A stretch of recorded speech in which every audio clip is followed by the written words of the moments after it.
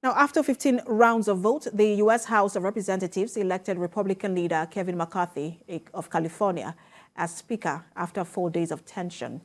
He won with 216 out of 428 possible votes to become the 55th Speaker of the House. And it was the longest Speaker contest in 164 years. His election followed a chaotic night on the House floor, including an extraordinary confrontation between McCarthy and Rep. Matt Gaetz during the 14th round of voting. He overcame a fierce challenge to his leadership by a group of far-right members that led him to make steep concessions, which suggest a contentious 2 years ahead. President Joe Biden, in a statement, congratulated McCarthy on the victory, saying, quote, "This is a time to govern responsibly and a time to ensure that we are putting the interest of American families first," end quote. For more on the new leadership of the U.S. House of Representatives and U.S. politics, global affairs analyst Calvin Dark joins me from Morocco here in Africa. Good to have you join us. Good to be here. I see that you have a different scene. You're in Africa, but let's talk what's happening in the House of Representatives. I read a piece earlier that said the Speaker fights. I just want to quote it right. The Speaker fights over, but the chaos is just getting started. Do you think that perhaps this is going to be a difficult tenure for Kevin McCarthy, looking at all that has gone on in the House?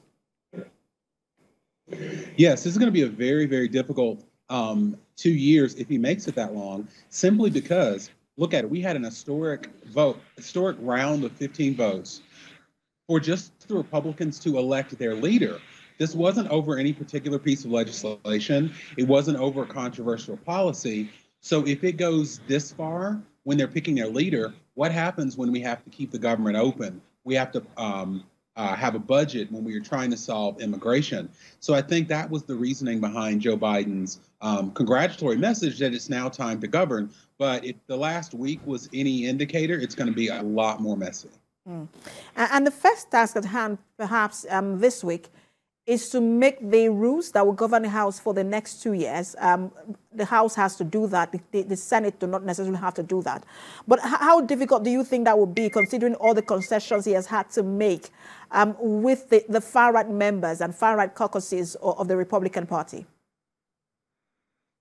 Well, see, there are two parts, and this is what I think is unfortunate about the situation.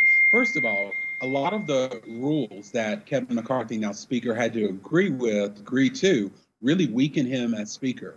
There's even one rule that one member of the House of Representatives can call for his vacate his office. And of course, it'd have to be up for a vote. But imagine how it would slow things down.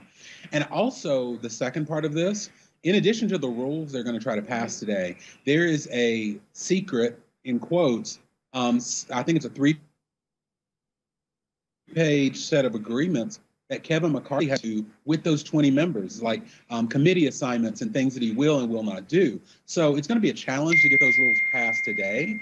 And we don't even know what all those rules mean because they haven't made that secret pact public yet. I want to sort of broaden this out further, especially just looking generally into the Republican Party and the road to 2024.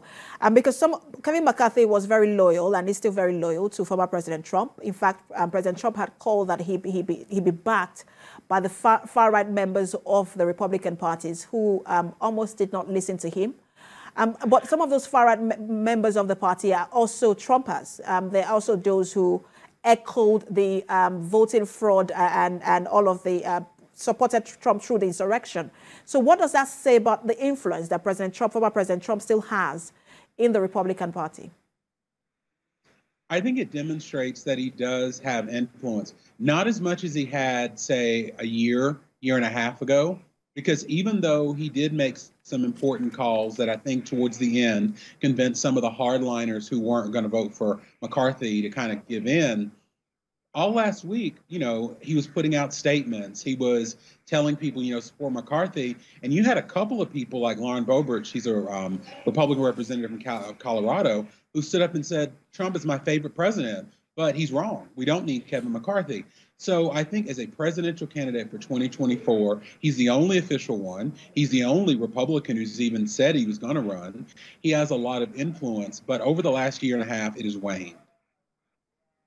And how do you see this playing out, especially for President Biden? Because it doesn't seem like Kevin McCarthy has a stronghold on the members of the House of Reps.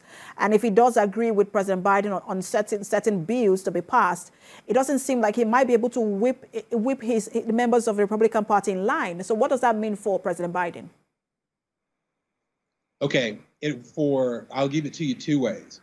On the legislative policy front, it's not good for Biden because he's not going to get anything done. We'll be lucky if they can vote on raising our debt ceiling, keeping the government open, basically government functions. And we can agree to that. That's a major win. But he's not going to get any more of his agenda passed through the House of Representatives. That's one side.